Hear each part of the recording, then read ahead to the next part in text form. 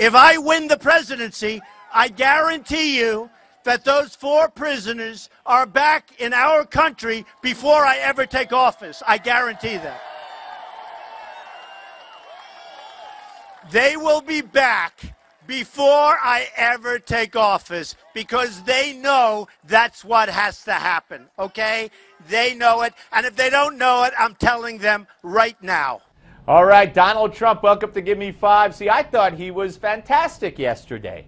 I thought he was great yesterday.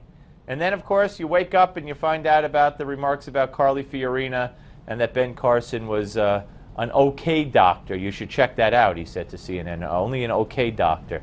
Come on, the man was a genius of a doctor, of a surgeon, of a neurosurgeon, a brain surgeon, if you will. All right, so anyway, so here's some more of what, what Trump said yesterday at the rally in D.C., which I just thought he, he's typical Trump. Saying it like he means it and like it is. Watch. Our president is calling the person who is really the boss in Iran supreme leader. And I look at people shaking their heads. They can't believe it. But it just came out a little while ago. He said Israel will not exist in 25 years. Think of that. He just said this. Yep. The Obama's buddy, who he reached out to before he even told us he did, who he trusts, who he has kowtowed down to. Who knows, maybe if he ever meets him, he'll bow to him like he bowed to the king of Saudi Arabia and has bowed to other leaders. Literally, he's already bowed to Iran figuratively, time after time. Yes, that Ayatollah vows that there'll be no Israel in 25 years. Isn't that wonderful? Here's more. He also said very strongly, very, very strongly, that this is the end of our dealings with the United States. We want nothing more to do with them. We're not going to do anything right here. We made this deal. It's a phenomenal deal. We're not going to deal with the United States anymore. And that's what he just said. And this was a very short period of time ago. So they rip us off. They take our money. They make us look like fools. And now they're back to being who they really are. Yep, who they really are.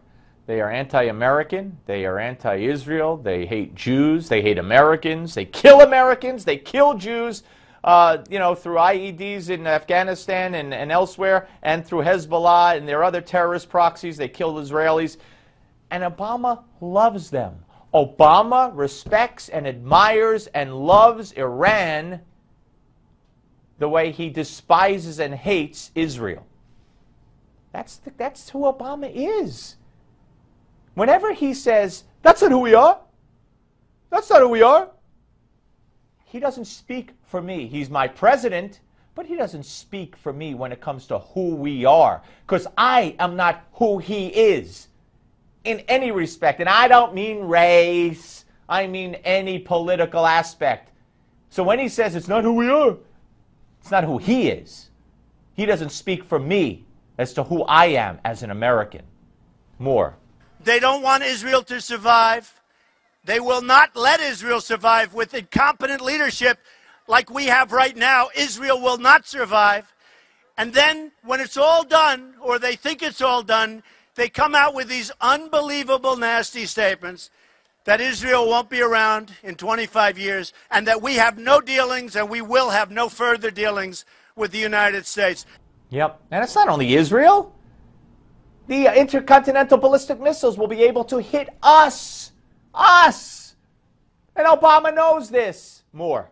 Now, the people that we were negotiating with and were working on the sanctions with, including, and as an example, Russia, who's selling tremendous missiles to Iran. You know that. Ballistic missiles being sold. All of these countries